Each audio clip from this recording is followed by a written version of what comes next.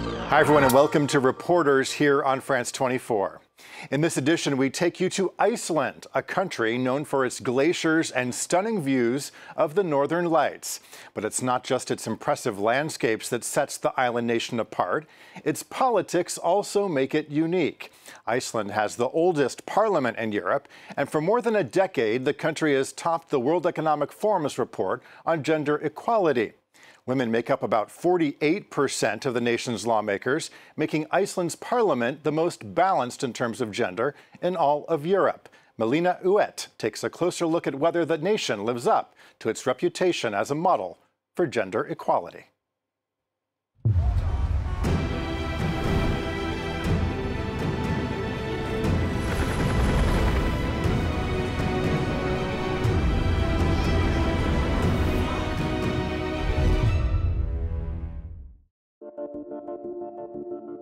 This island of barely 380,000 inhabitants granted women the right to vote in 1915.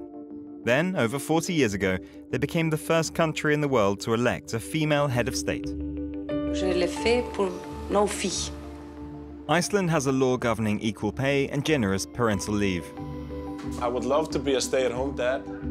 In 1975, a feminist strike paralyzed the country. The world stops if women stop. This is a nation that champions gender equality,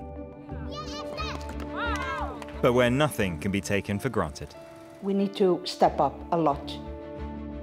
Is Iceland really such a paradigm for gender equality?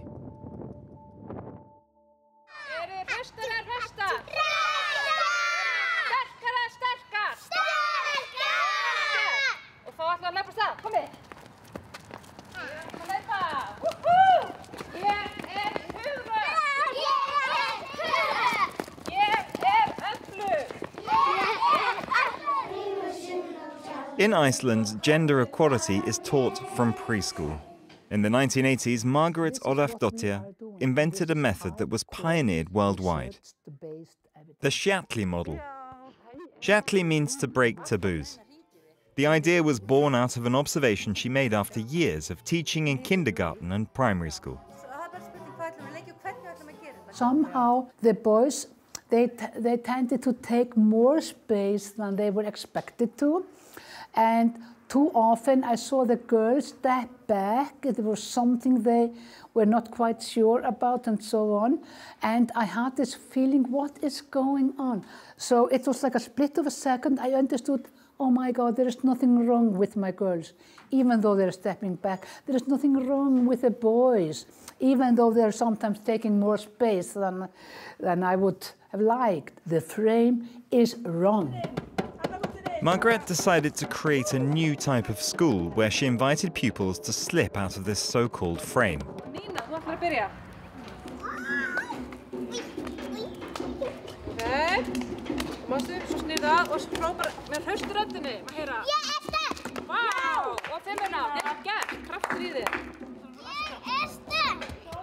Here, boys and girls are separated for part of the day. All activities that are usually assigned to one group or the other are practiced indiscriminately. Football is not only played by boys, and it's not only the girls who are taught to look after the needs of themselves and others.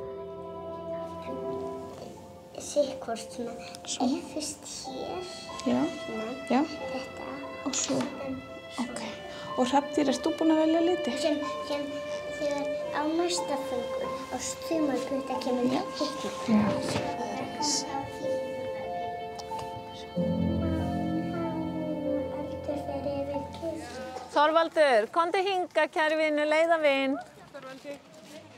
Jensina is the head teacher of this school, one of 17 found across the country. When she found out that girls were staying in one corner of the playground with the boys taking up the rest of the space, she decided to divide it into two equal areas separated by a simple path. The boys came out and they felt like we had taken the area away from them. And the girls, their experience was that they came out and asked, can we go there? Can we go there? They were asking for permission to use the area. So we teach the boys to be fair. Meanwhile, we are giving the girls opportunities to just take the area. It's all yours. The children are mixed again at the end of the day and have no difficulty playing together.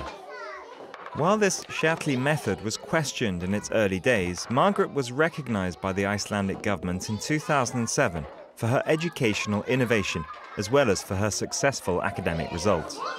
We are probably the only schools and nurseries in Iceland having researches to back up what we are saying. We are seeing that our children later on, they are more broad-minded when it comes to what is meant for men or women. Our children are doing better in all subjects. From children with open minds and less gender bias to mothers for whom having children no longer obstructs their careers.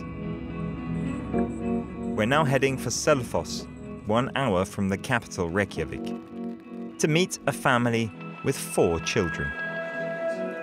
I am cooking homemade super healthy pancakes for the kids. It's like as soon as he figures out that I am cooking this, you're gonna start hearing some noises. While David cooks, his partner Astros is juggling family life, running an online business, and her political commitments. All of it shared on her social media. I've been pregnant pretty much non-stop since December 2017. That's never stopped me from doing the things that are important to me, like running in local elections. As soon as her youngest was born, Astros and David split their parental leave so she could campaign. A non-issue for this father who relishes the opportunity to spend more time with his children. I would love to be a stay-at-home dad. The baby gets like 1 year that it can spend with its parents, and it's divided into 6 months for dad, 6 months for mom. In 2021, parental leave increased from 10 to 12 months, with 6 weeks transferable to either parent.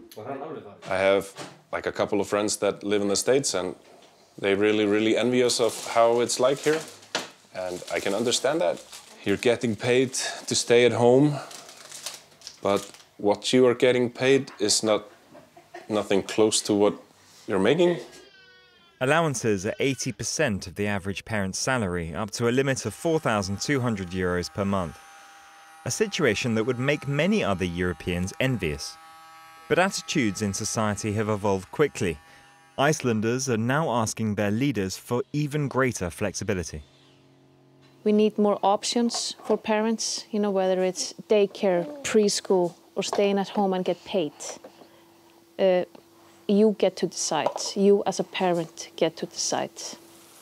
Astros and her centre-right party are now campaigning for 3 years paid leave. Politics is an area that Icelandic women have been involved in from very early on. On the 24th of October 1975, the first feminist strike was organised in the country. It was to be a social tsunami. In order to obtain more rights, 90% of women stopped working, both inside and outside their homes. As a result, the whole country came to a standstill. Sigríður Duna was among them. She was 23 years old at the time and took part in a women's rally in the northwest of the country. Her memories of that historic day are still intact. I remember very well going home after that meeting, the smell of burnt meat in the streets, because the husbands were trying to cook dinner. This unprecedented strike made international headlines and allowed them to swiftly pass a raft of new legislation. The right to termination of pregnancy, which had not been in effect before, and attention had been drawn to the importance of childcare. So what were women to do if they were to work outside the home? They needed kindergartens and so on.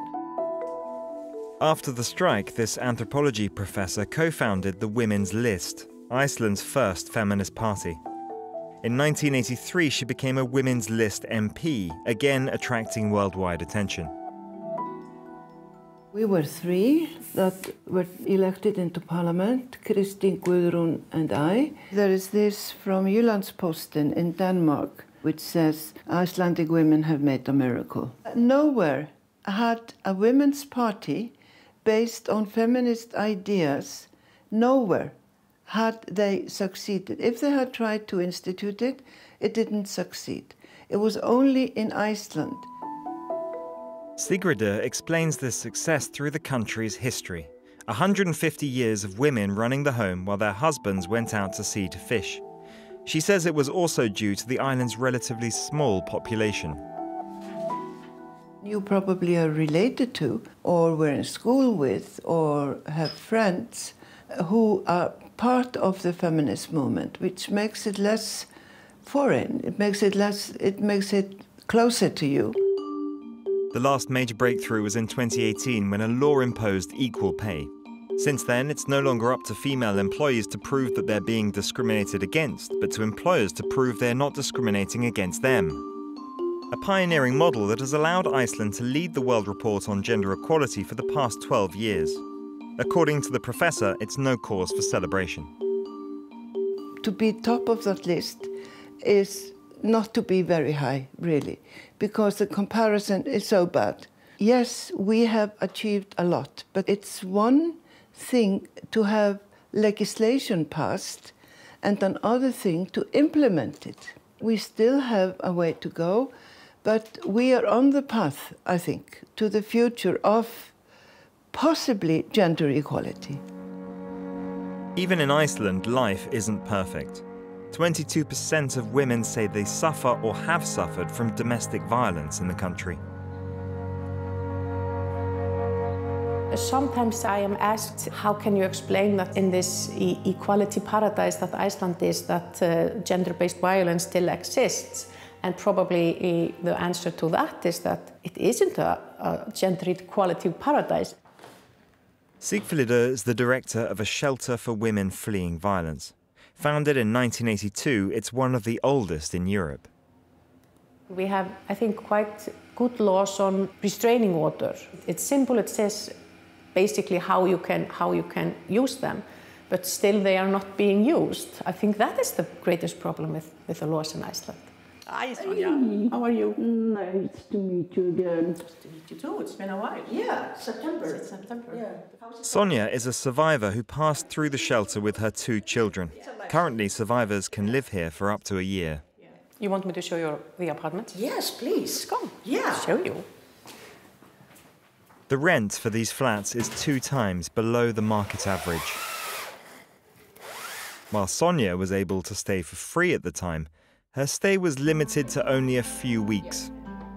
A break that changed everything for her. It really saved my life. It cuts the ties with the abuser. Her husband inflicted 18 years of psychological and physical abuse on her. Abuse treated too lightly by the courts, she says. My ex-husband got 9 months, but only had to stay in prison for 3 months. I think that if he would have been a stranger and would have attacked me on the streets, as he did in our home, he probably would get a sentence like attempted murder or something like that.